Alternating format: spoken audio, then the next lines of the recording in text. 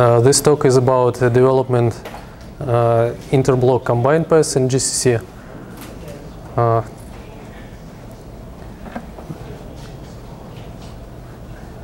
With the automatic tuning tool, we have found that GCC may take a shift expression out of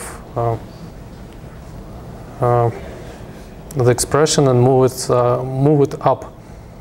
But it's unnecessary because ARM has a barrel shifter feature, so you can have a shift for free within the instruction. So we were thinking why it happens and what can we do about it.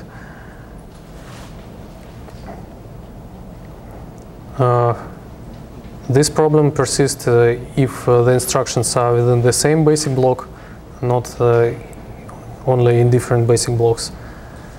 So the first thought is that global common subexpression elimination is unaware of ARM specifics, and it doesn't know that the shift expression can be a part of arithmetic logical instructions. Okay, GCC shouldn't be aware of ARM specific. Then there is forward propagation path that should put it back if it can. It didn't do that. Then there is combined pass that can propagate it back also, but it didn't do that. We started thinking why it happens and how to fix it. And GCC is machine-independent pass, so the only way I can think of making it account for ARM features is considering RTX cost. So it wouldn't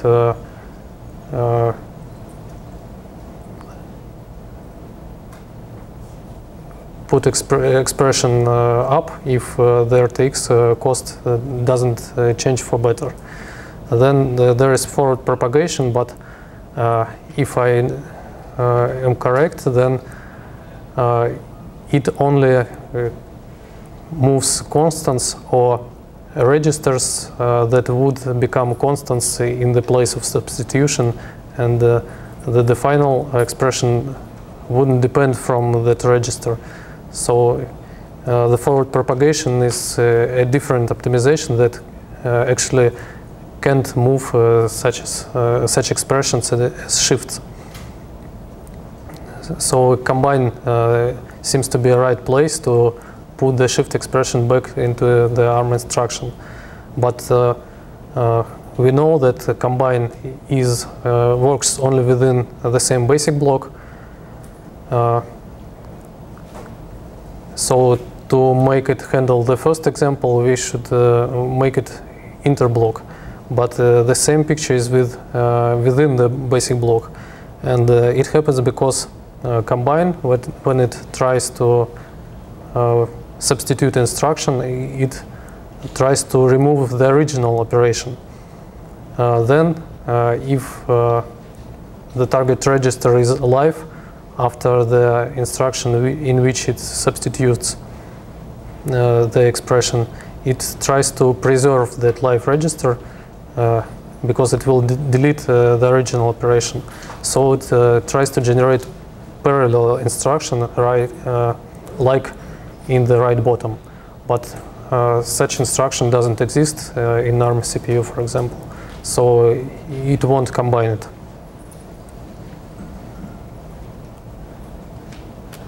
So we set up a task of improving combined pass to overcome these two problems. How combined pass currently works? It's kind of old pass. Git blame dates it back to 1992, and there wasn't DFC or data flow analysis at that time, so it has a notion of log links. It backlink from a use to the def of a register, and it builds it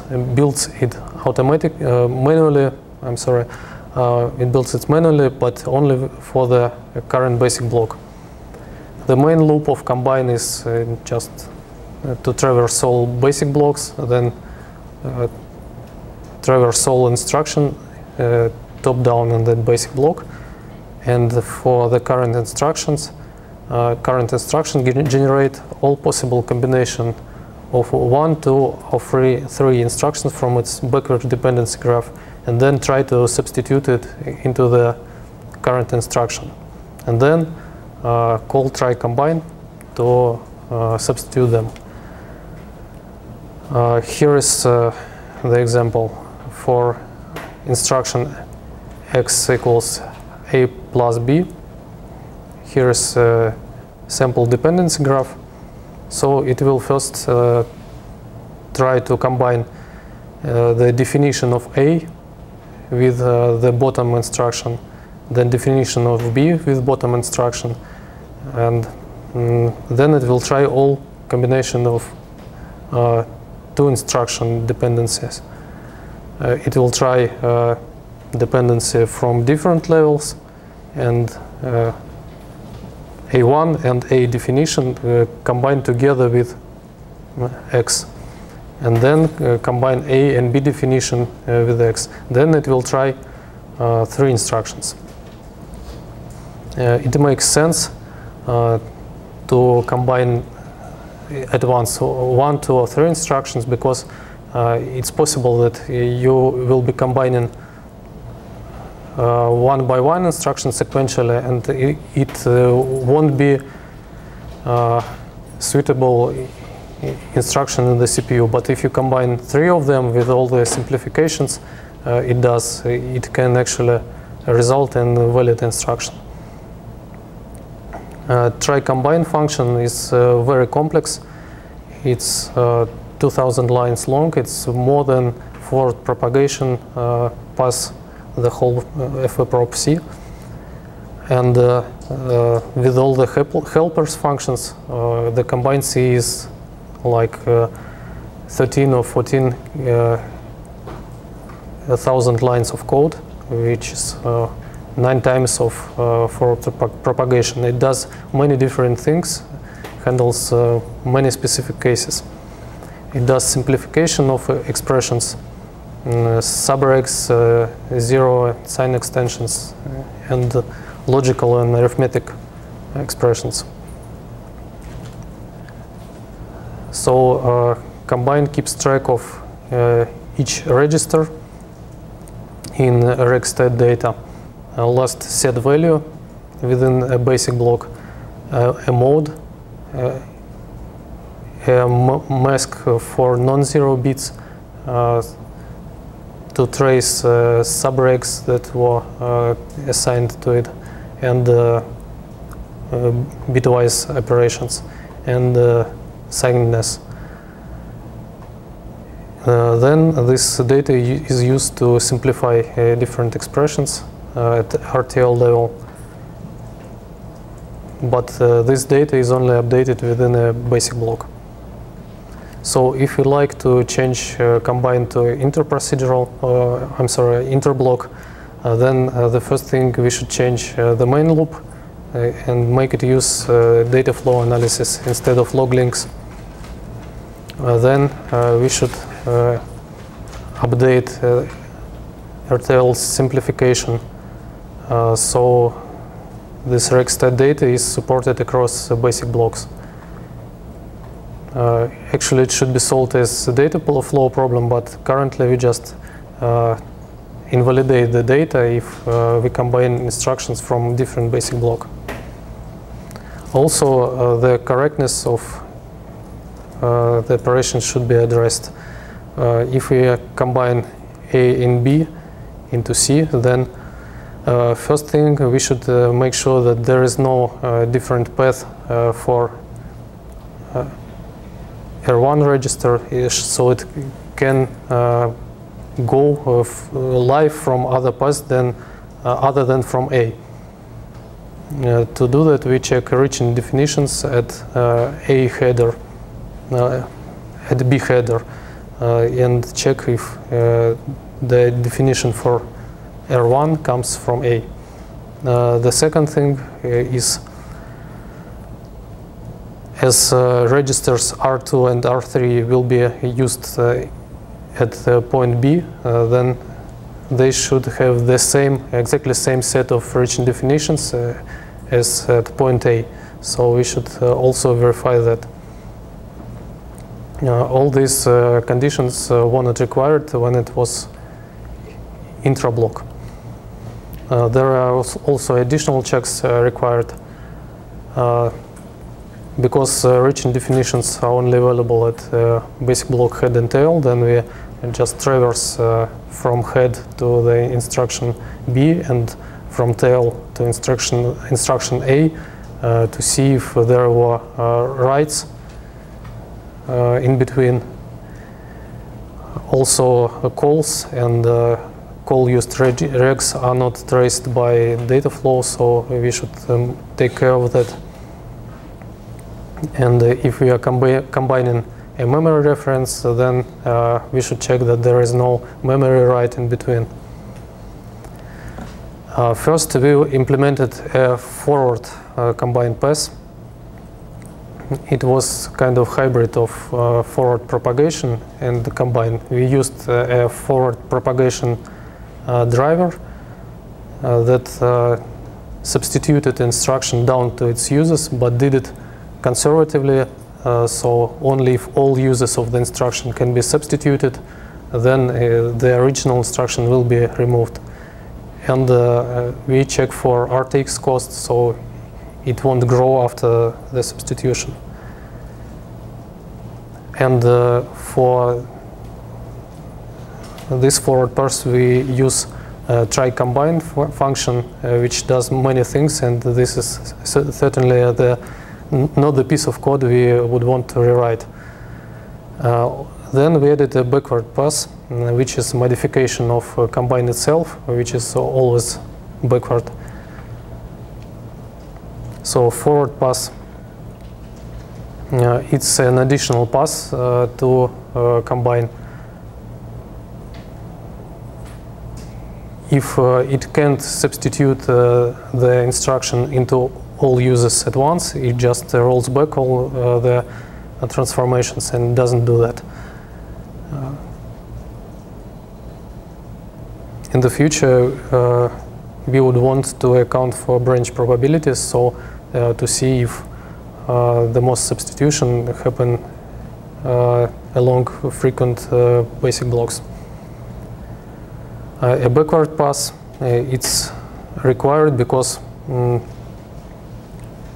if you try to propagate A down to C, there might be no instruction available in the CPU to hold a combination of those.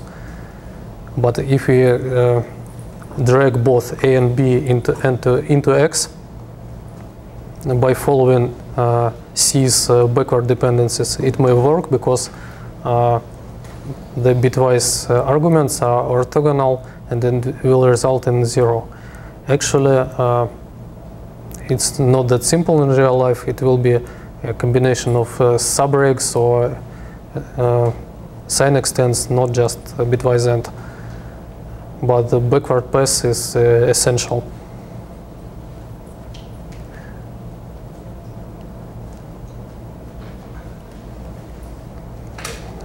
Here is an example how our new combined pass works. It actually solves the motivation example and propagates shift expression into different basic blocks. But only for ARM, original ARM 32-bit, the code size decreases. But for thumb, it would increase because of encoding the instructions that contain shifts are encoded with 32 bits, while simple instructions encoded with 16 bits. So we have a look at RTX cost. Also, this can possibly reduce register pressure or make some time for R141 to load if they are near to each other. The results are modest.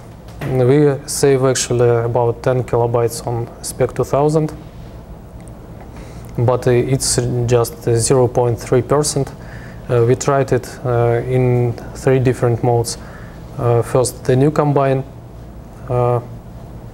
without original GCC combine, then together, and the fact that new combine plus GCC combine is better than new combine shows that there are cases which GCC combine handles better than our new pass. And also we tried original GCC combine with only forward pass. But for ARM the results are mostly positive, which is not true for TAMP2 because of its encoding. Also we tested it on x86, and we should look at the cases which are not handled by our new pass and tune it more.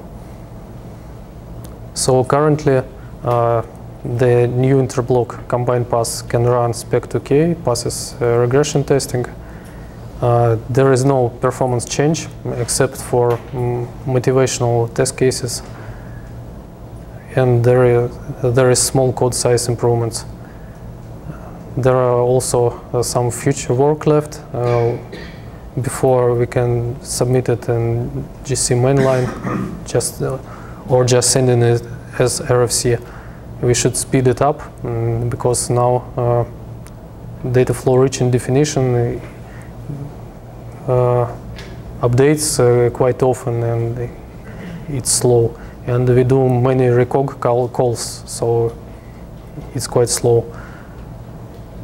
Also we should propagate regstate data across basic blocks instead of just invalidating it, and fix many corner cases, especially on x86, so it should be at least as good as the old combined pass. After that we'll send it as RFC to GC mailing list.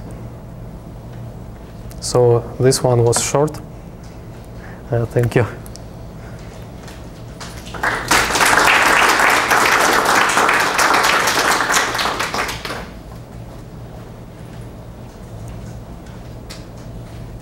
Are you going to replace the original combiner with the... We'd like to, at least with backward pass, so it works not worse than the original combine and not slower. I'd like to thank you for at least going down this path. The problem you're trying to solve is something I noticed probably back as far as 1992, maybe 1993. And we looked at it and decided it was going to be hard, because it's a forward propagation problem and a backward propagation problem. All the stuff you found. So I'm very happy to see you trying to tackle this. So I just want to make that comment that it's something that I've been aware of for a long time, and I just happy to see somebody trying to address it. Thank you. Yes. So you mentioned here about the performance, the change in size of the code, and you gave that background, and this performance improvement. How does this affect the compile time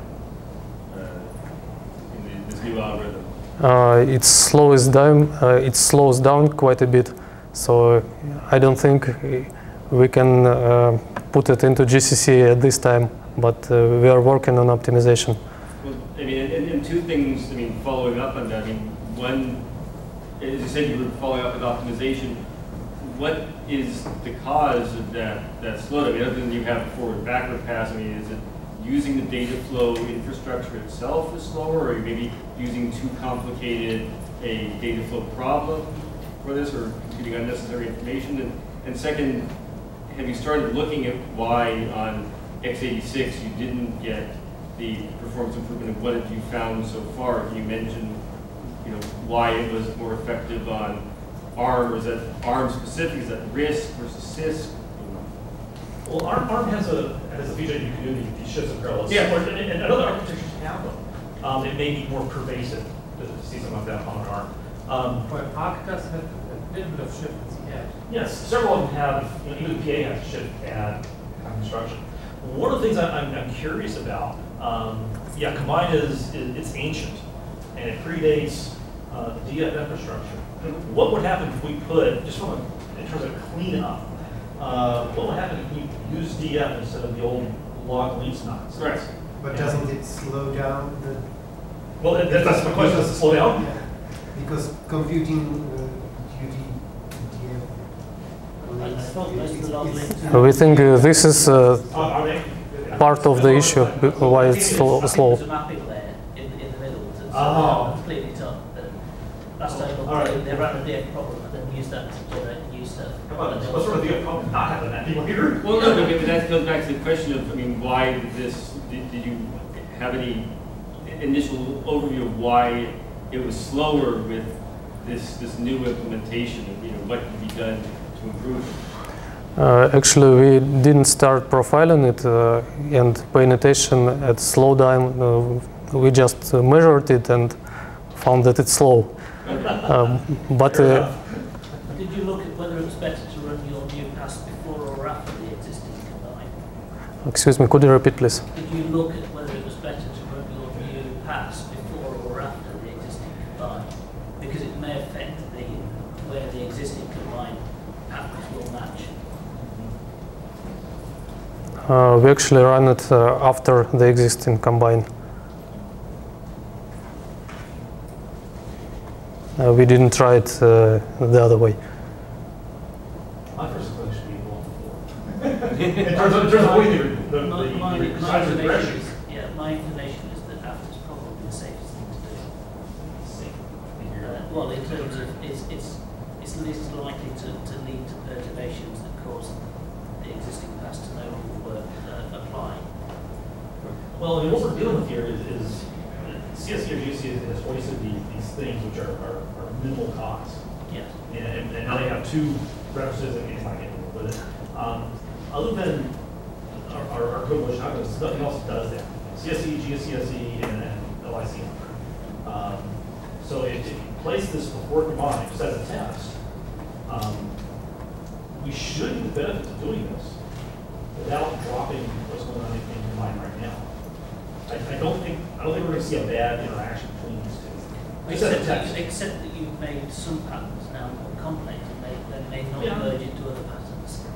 But if they were going to merge into other patterns later,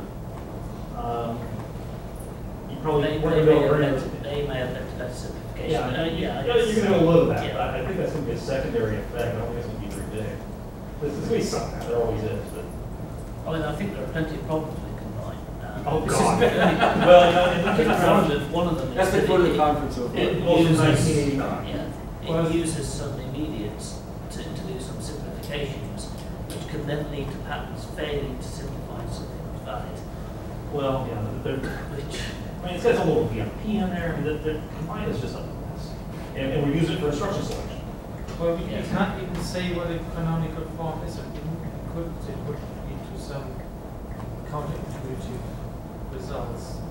Sometimes you just have a 3-operation and combining it with a 2-operation. Putting a constant to make a different operation that doesn't match. Just a curious question about some kind of combining with the last talk. Did any of the flags make a difference? Did you use any certain compiler flags? Did any of them make it go faster or slower? If you use with this idea, did you try it? What kind of flags? Like compiler flags, like different optimization flags. For combine?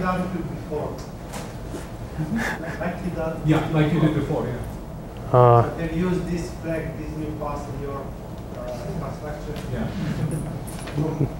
Previous talk. But what parameters to export as flags? What parameters this flag supposed to control? Like optimization paths, like when you use like when you combine instructions, when you combine basic blocks, will certain flags make us speed up, go faster or slower, etc. Did you ever have a chance to look at that? No, we aim to do it a safe alternative to existing combine, so it works in base O2 level without any flags. What we do have to keep in mind that the talks co-evolve with optimizers. So there might be elaborate keycodes that sort of to know what combine does. And now a different combine does create something different. Maybe if it just keycodes, it would work better. Or any kind of other interpass interaction where it needs some tuning to fit together. Yes.